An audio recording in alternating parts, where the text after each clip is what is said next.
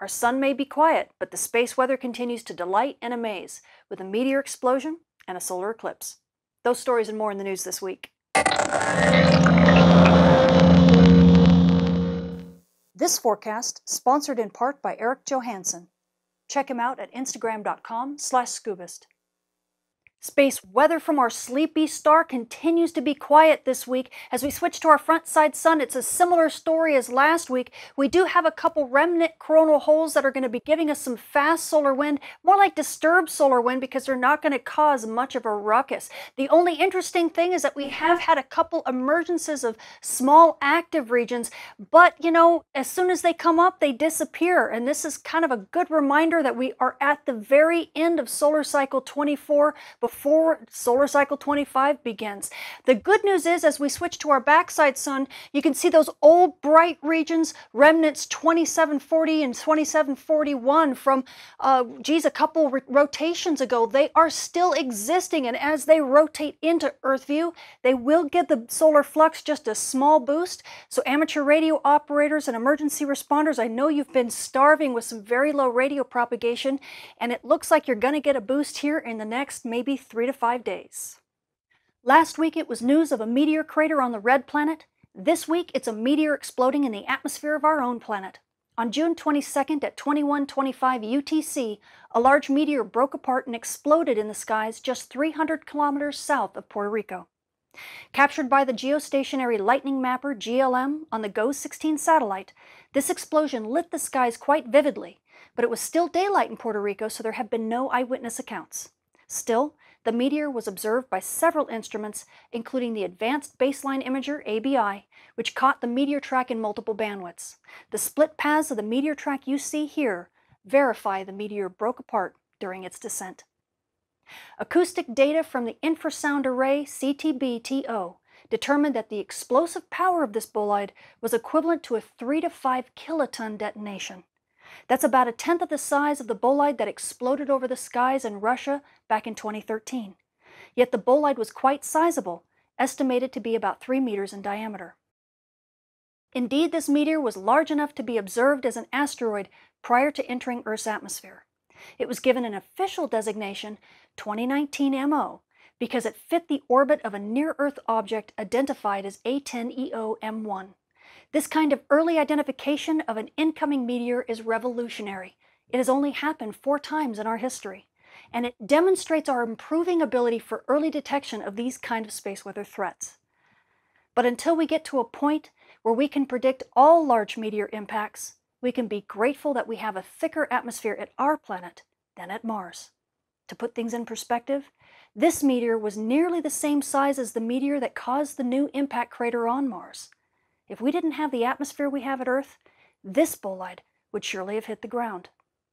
And this fact should give us all something to think about as we become more spacefaring with tangible plans to colonize other worlds. Switching to our moon, we are now passing through the new moon phase, with the new moon being on the 2nd of July, along with a total solar eclipse. This eclipse is going to be seen all across the South Pacific, with at least a partial eclipse visible from the Polynesian Islands all the way to Chile and Argentina. So if you are in those regions, definitely be prepared on the 2nd. You should be in for a fantastic show. And speaking of the eclipse, my colleagues at Predictive Science have finalized their prediction for what the sun's corona is going to look like during totality on July 2nd. Here is a view of their model output that shows all of the detail and fine structure that will go into the corona to make it what it looks like on July 2nd. And here is what the view will be on the ground for people looking up after the corona has been smeared out through our own atmosphere. So you field reporters, be sure to take pictures if you're down there and you catch totality so we can compare and see how well they did.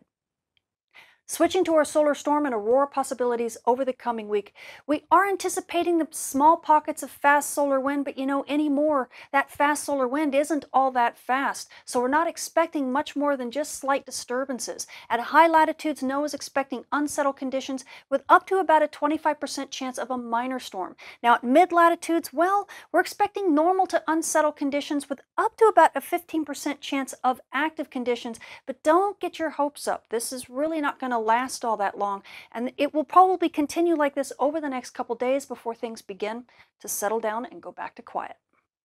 Switching to your solar flare and particle radiation storm outlook over the coming week, everything is in the green when it comes to big solar flares. We have a teeny tiny little sunspot that is actually rotating off of the sun's west limb right now, and it's sure not doing anything to boost that solar flux. So GPS users, you should be very happy. On Earth's day side, we have no risk for radio blackouts, and we don't even have much in the way of solar flux to cause any issues for you at low latitudes. But amateur radio and emergency responders and shortwave responders, well, this is what field day looked like for you, and I know that's pretty dismal. Luckily, we do have a couple bright regions that are going to be rotating into Earth view here in the next few days, and they could boost this solar flux up to the low end of marginal, and that should give you just a little bit of a reprieve. Not sure how much, but we're going to keep our fingers crossed. Now, also because we are at solar minimum, the cosmic ray flux is penetrating much more intensely than it normally would. So you frequent flyers, and this does include aircrew who fly over 800 hours annually and fly at high latitudes and high altitudes, you are in the marginal range for radiation dose, and this does include prenatal passengers. So please take this into consideration in your flight plans. So our sun may be quiet, but this is an exciting week in space weather. We have a total solar eclipse that's going to happen on July 2nd, and the path of totality is going to pass over Chile and Argentina. So if you're a field reporter anywhere in those regions, it's a great time to be looking up at the skies. Now on top of that, we had a massive kiloton, multi-kiloton explosion of a meteor just a few hundred kilometers south of Puerto Rico. And this was so unique because we were able to track this particular meteor when it was an asteroid prior to it entering. And that's only happened a few times in our history. That tells us that our space weather field reporting is getting better and better. Now returning to the sun, well, we've got a spotless sun right now, and I know radio propagation is pretty dismal. It was a pretty dismal field day for amateur and emergency responders and shortwave radio responders.